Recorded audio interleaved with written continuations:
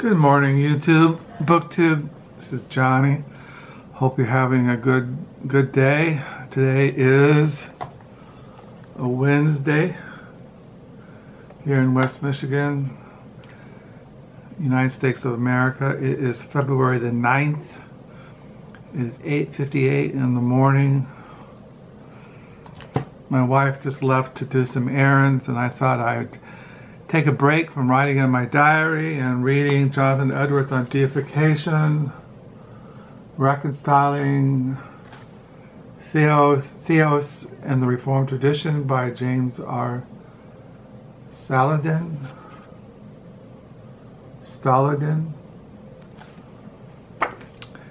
Really enjoying this. I've read almost half of it. I probably could finish it this morning if I wanted to. But as you all know, I read different things in the mornings. Each morning I change something. Yesterday I read The Life of Jesus Christ by Rudolph of Saxony, and I try to balance between Roman Catholic theology and Protestant theology, since I am a Reformed, evangelical, conservative, Bible-believing Christian.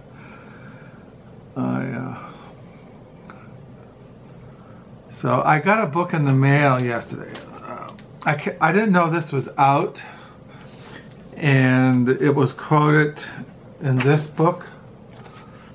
And I have many books in this series. It's called The Classics of Western Spirituality.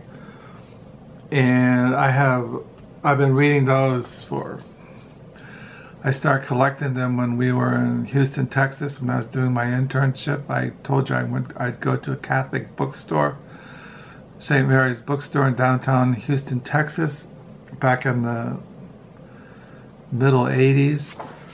And there was a book published by Paulus Press, which is a Catholic publishing, and they've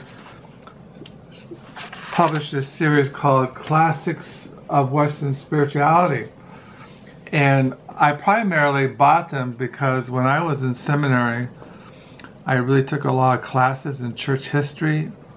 And it's good to have, you can read a church history, and they mention these church history figures like St. Francis of Assisi or St. Augustine or Thomas Aquinas or one of the Eastern Orthodox fathers. But what I wanted to read was their writings. You like to read, they're mentioned in church history books, but you like to have their writings. And one thing about this series is they're edited by scholars within that subject matter or that person or that spiritual tradition or theology. They have great introductions. They analyze their theology, their spirituality, and they're really worth having just for that information. But one, before I show, so this is the one I didn't know about, was this one. It was on Jonathan Edwards and his spiritual writings. I didn't know, this came out in 2019, and I didn't know about it. Usually I go to Paulus Press, their website, and see if they have any new ones out. That I don't buy all of them, but I have bought a lot of them over the many years I've been buying them. And I didn't know this existed until it was mentioned in here in a footnote, because in this book there is a treatise called True Grace is Divine on page 350, and it's in here, and he's always referring to it in here. And it was a pretty expensive book. It was almost $60, which I don't really normally wouldn't kind of say I'm not going to spend that much money for a book. But since I am an Edwardian, like I showed you my collection of Jonathan Edwards books, and it's been edited by Edwardian scholars, and so it's worth it. It's worth having. And if you're into Jonathan Edwards, and so I've been reading it. I read the prelude. I've been reading now this morning the introduction, and then one of the writers, his name is Kenneth P. Minkema.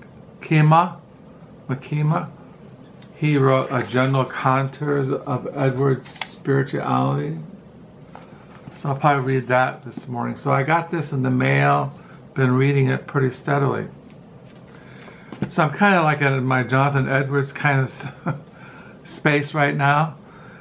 When I was at the Book Nook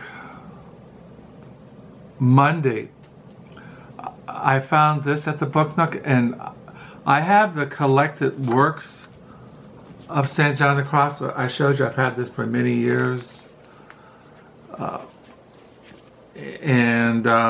I just recently got this book I've still been reading in context. Teresa of Avila, John of the Cross, and Their World by Mark O'Keefe, O.S.B.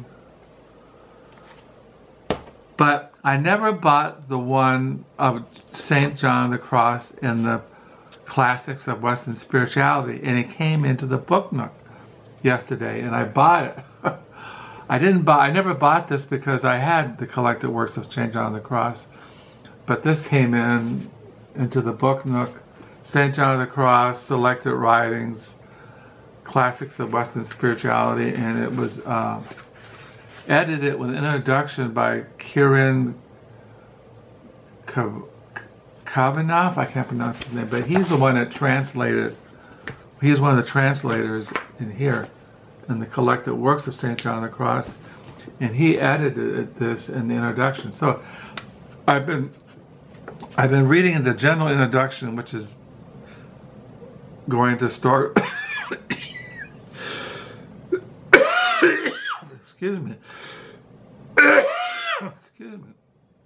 Going into the life and historical context of St. John the Cross. So I read that Monday at the Book Nook. So I got this. It's worth having. I mean, I would never buy it new, but it cost me $1.75. So I've been reading the introduction to this, the general introduction, and then I'll just, I've been reading through the Dark Night. I have finished the Ascent of Mount Carmel, and now I'm in the Dark Night. So I got that at the Book Nook. I also got this book in the mail. I've been buying books from this Catholic publisher, Clooney Media, and last week was St. Thomas Aquinas Day in the Catholic Church, and they were promoting books on St. Thomas Aquinas, the great medieval Catholic theologian, and I bought this one, The Angelic Doctor, The Life and Thought of St. Thomas Aquinas by Jacques Martin. And so I've been looking at this. I haven't really got much into it. I think I've read just a couple of pages. There is a fellow who follows me on Facebook, and he raises cattle, and he wrote a little meditation book on the verses in Luke 11:34-36. Your eye is the lamp of your body. When your eye is healthy, your whole body is full of light. But when it is bad, your body is full of darkness. Therefore be careful, lest the light in you be darkness. If then your whole body is full of light, having no part, it will be wholly bright, as when a lamp with its ray gives light. So he wrote a little book of meditations, and he wrote me a note in Facebook asking if he could send the book to me, and when I read it and share my thoughts about it. So I got this in the mail from this fellow. His name is J. Edward Esch, and I've been reading this off and on in the evenings. So I've been writing in my diary this morning. I'm on page 133 for the year 2022. Like I said, it's a Wednesday morning. As far as what I've been reading, secular, I'm still reading that Natalie Goldberg, The Long Quiet Highway, Waking Up in America. This is a memoir by a woman who is a writer and teaches writing, and she is a Zen Buddhist. I mean, she practices Zen Buddhism. She's into Eastern religions, and so she brings that in this memoir. I got these two books in the mail, and I haven't read them, but I just bought them because they were on sale. Taking a Long Look, Essays on Culture, Literature, and Feminism in Our Time by Vivian Cornick. I don't know if I've shown these, but I can't remember right now. And then I got this novel used called The Encyclopedia of a Life in Russia, a novel by Jose Manuel Priente. This is translated out of Spanish. She's the one who did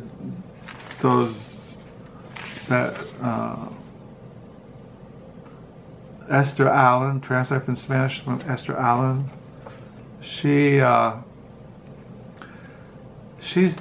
I have other books that she's translated out of Spanish that I can't remember right now, but I picked this one up because it looked interesting. Still reading Nakano's Thrift Shop by Hiromi Kawakami.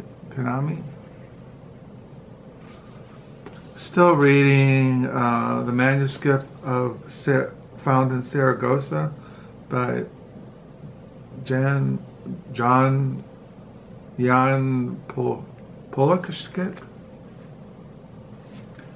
I think I showed you this book. I got the Book Nook last week, The Edwardians by V. Saxville West. I've been reading this off and on. It's published in 1930. It's a really old book. I've been reading it. So these are the kind of things I read when I'm not reading my Christian books.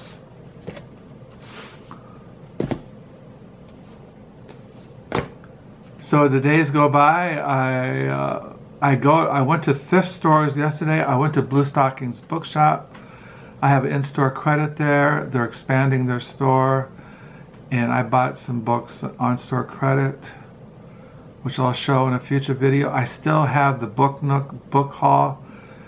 The books I've been buying there, they're stacking up, and well, one of them I showed to you. I bought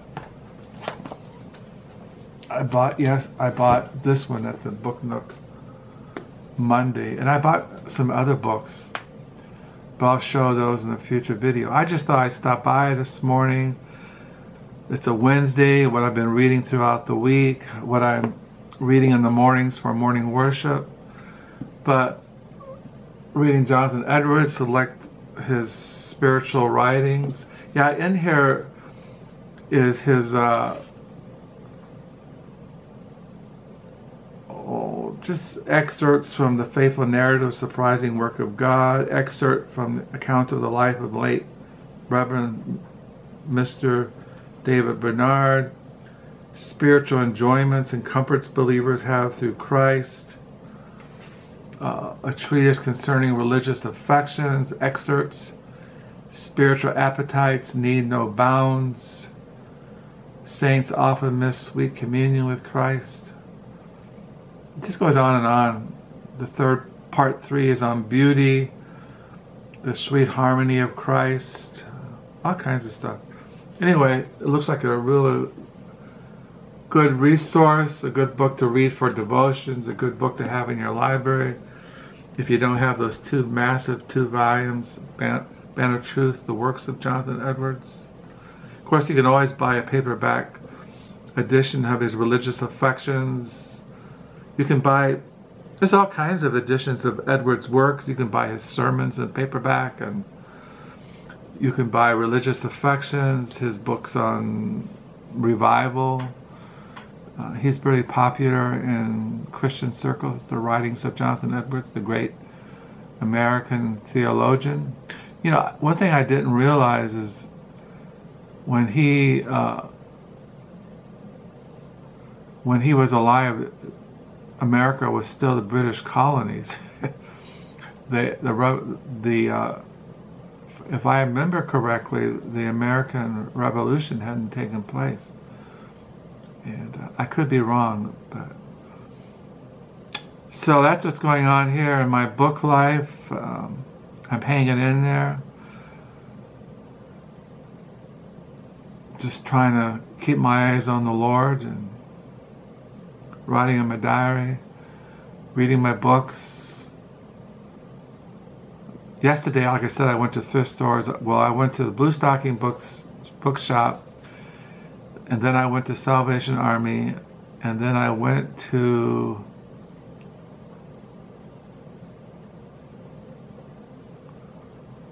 I put gas in my old Dodge van, which is going on 30. My van's almost 30 years old. And then I went for a hike at Van Royalty Park.